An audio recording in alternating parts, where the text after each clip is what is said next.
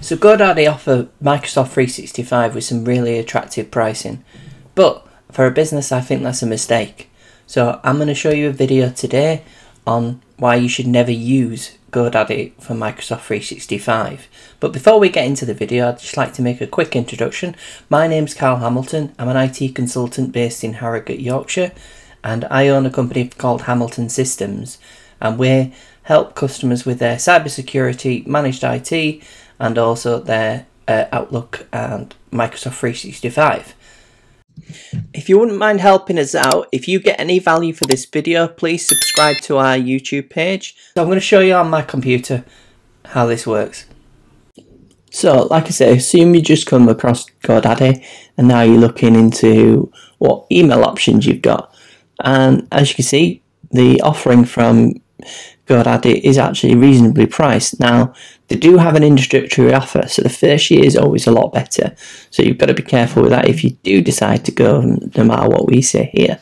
So if you start out with this, it's just basic email. So you've got an option of 10 gig or 50 gig storage. And then as you go to the higher plans, you come into the range where you get an option of Microsoft apps included.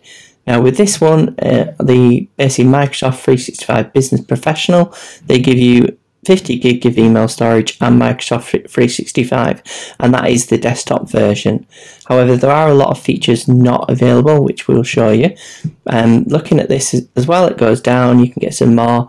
They do offer a plan with Advanced Security Bundle, but this is set up for the way that GoDaddy will like it. You don't have access to the admin portal to be able to make the proper changes yourself. So, and that's quite new to them as well, where you can choose to have encryption and basically you get email security. However, like I say, it's not the same thing as what Microsoft offers. So you can see the pricing there, and if we go here, you've got a price difference. So they're not the same name, if you notice that. They are different. So what essentially Microsoft does is they supply GoDaddy with Microsoft 365, and then GoDaddy repackages it into their pricing.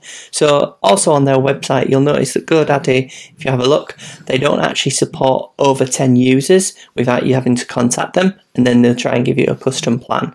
But anything above that, they don't offer. Also with this as well, where Microsoft 365 is the better option, because GoDaddy, they don't support add-ons. So if you've got a CRM such as HubSpot, where you want to connect it, or calendar applications that want to get into your Microsoft 365 calendar, then that isn't there as an option. So the pricing here, so we've written a blog post as well. So on this, so on our website, hamiltonsystems.co.uk, you can find out the information on there. So back in 2014, Microsoft did a partnership with GoDaddy, basically to help small businesses. So if you're keeping it very small, under 10, it may work for you, but why would you limit yourself? You'll be very restricted to what you can do. So what options do you have? So if you look here, they lack scalability. So anything over 10 employees, you'll need to contact GoDaddy, but there might be a problem there.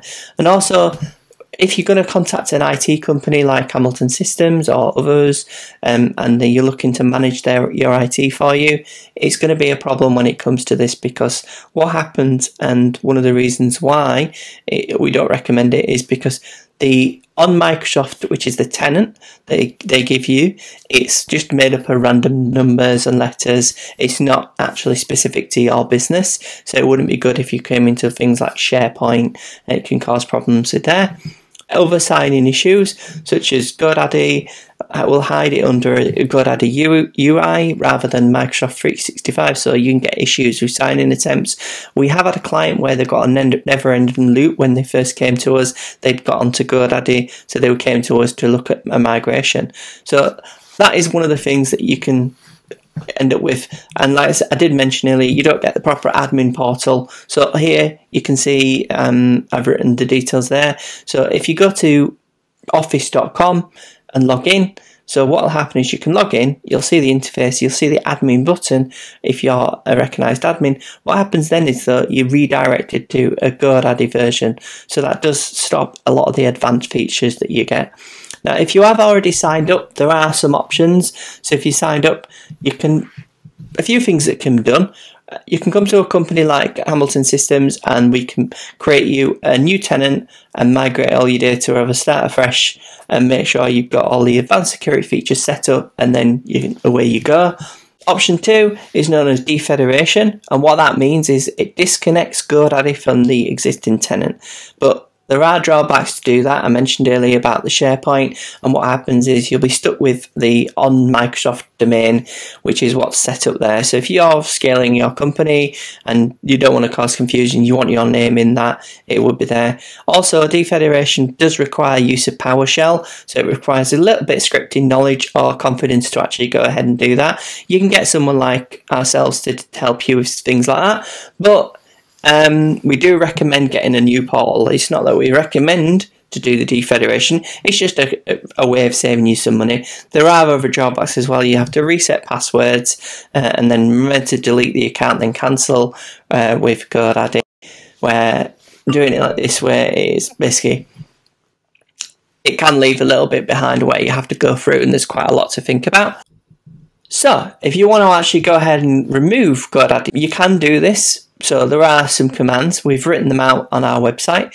So we do recommend that you come to a company like ourselves. We can certainly help you with that, because the project is quite a big one if you want to go through and do it manually, make sure it's done right. But if you do want the option of doing it yourself, we provide that information for you. We don't like to hide things. So it is here at hamiltonsystems.co.uk, and then why you should never use GoDaddy for Microsoft 365. We'll leave that link in the comments as well.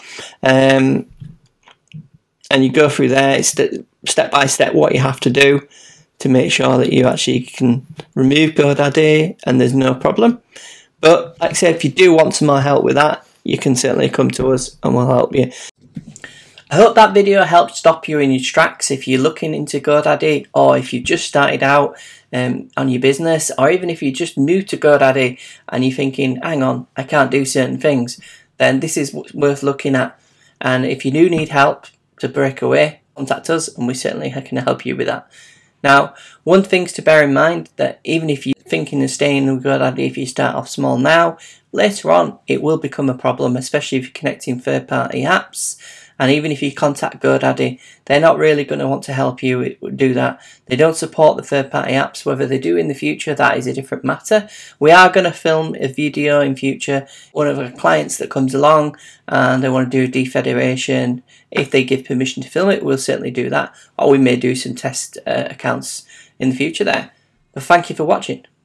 Thank you for reaching the end of this video. If you'd like this video and you want to see more content from us, please hit the like and subscribe, and also the bell notification, which lets YouTube keep you up to date.